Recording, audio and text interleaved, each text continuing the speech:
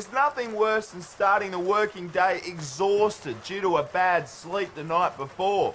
And if you're a tradesman like me, all physical on that, people don't like it when you nap or go slow on the job. So unfortunately, there's nothing you can do about it. But for those of you who earn at the office, there is a way to catch up on that lost sleep time during work time. I'll show you how. To start with, paint some white out on your eyelids. Then use a whiteboard marker to draw on some eyes. Then run a length of coat hanger wire through the length of your tie.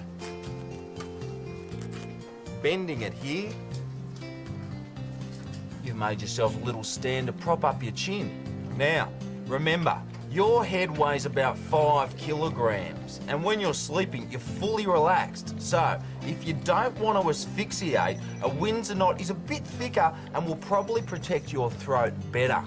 Now, remember, you want everyone to think you're really enjoying yourself. So, bend a couple of paper clips into the shape of some small hooks. Then, loop a rubber band around your ears and clip the hooks into the corners of your mouth. And you've made yourself a little smile aid. Now, all you need to do is lean forward, relax, both hands above the desk, and settle into some high-grade, uninterrupted dream time. Oh, remember, a boss likes a worker who turns up early, works through lunch, finishes late, and keeps quiet. So, whilst you catch up on sleep you didn't get last night, you could be in line for a promotion, and who knows, you may even sleep your way to the top.